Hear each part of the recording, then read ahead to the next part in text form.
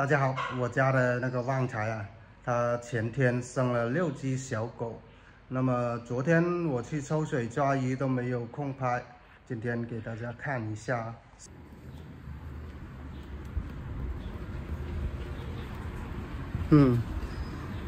很多人问这个2004怎么没有怀孕？因为这个大黄去靠近它的时候，就被这个2004咬。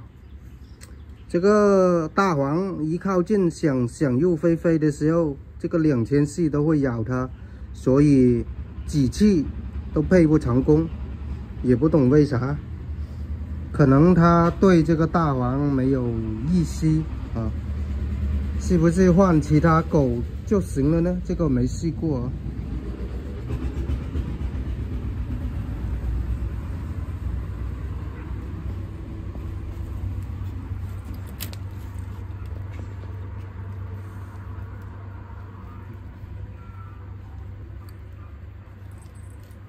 6个小狗。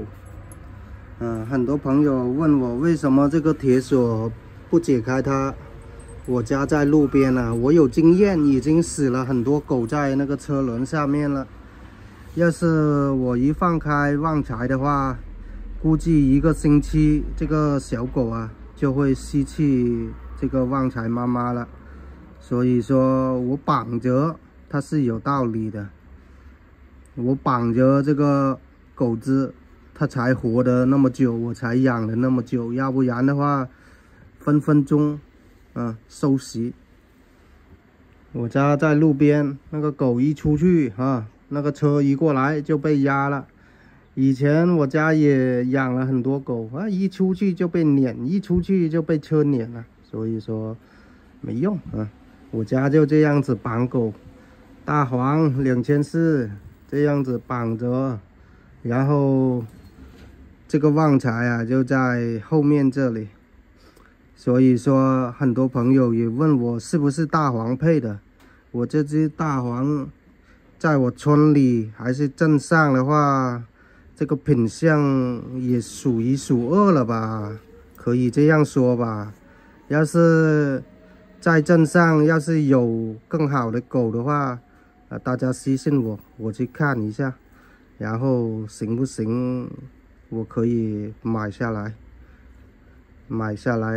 繁殖，或者有那个母狗比较漂亮品相比较好的那个土狗啊，不要杂的那种的话我可以买下来，然后给那个大黄繁殖后代。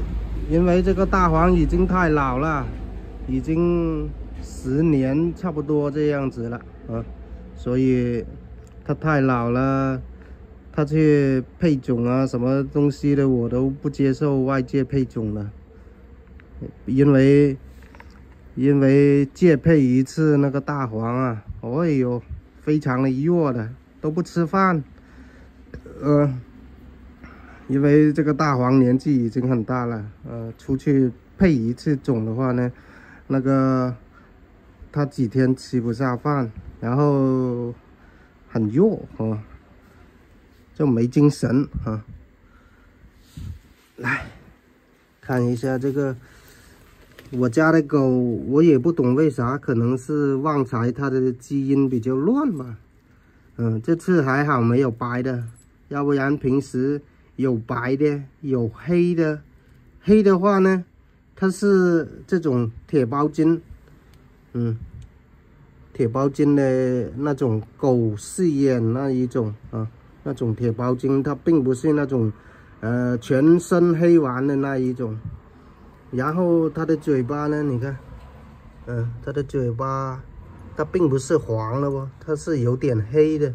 然后随着它慢慢的长大，这个嘴巴它就退出来了之前也有朋友他们买过那个嘴黑黑的，后来养到10多20斤的时候就全部退了，就长成这个样子了最近我都是抓那个鱼拿回来喂这个旺财，给那个旺财补身子然后它又有奶喝，这个小狗啊，那么多的小狗，它一整天啃奶啊、吃奶，它们会消耗很多体力啊。平常那些苍蝇靠近不了这个旺财的，苍蝇一飞过来它就咬。我家的旺财那个眼睛很犀利，那眼睛看着很有神的哦。就是小的时候我就看着它的眼睛非常的有神，小小个5、6斤就咬1斤大的老鼠哦，咬了我这样子提那个老鼠起来，它都可以把那个小狗提起来的，猛的一批啊！可能很多朋友都看到过这个视频，看着这只好像比较黄，现在还不知道哪只公哪只母，我看一下啊。这只是平常都是母的多，哦，这只是公的，这只黄黄的是公的。你看这只是母的，这只也是母的。这只是公的，这只黑的是公的。哦，这只也是公的。哦，这次刚有2只母的哦。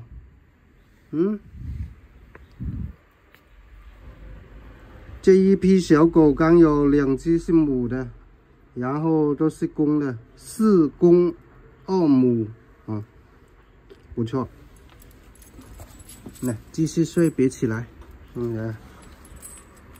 那个狗拖起来了。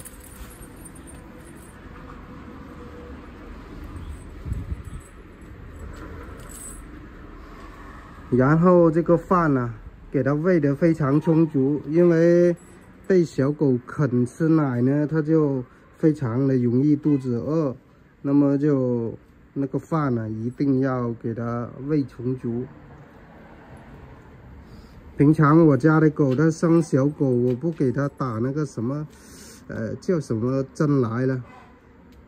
平常就是有一些人说，那个狗生产了之后给它打一种针，我的狗不打的。本来啊，今天我想去抽水继续抓鱼的，但是我去不了了。你看我这个右边这边眼睛有点红，就是昨天晚上有虫子飞进来了嘛，然后那个眼睛睁不开，加上昨天搞了一整天抽水抓鱼，累死了。好了，今天我们的视频呢就分享到这里了。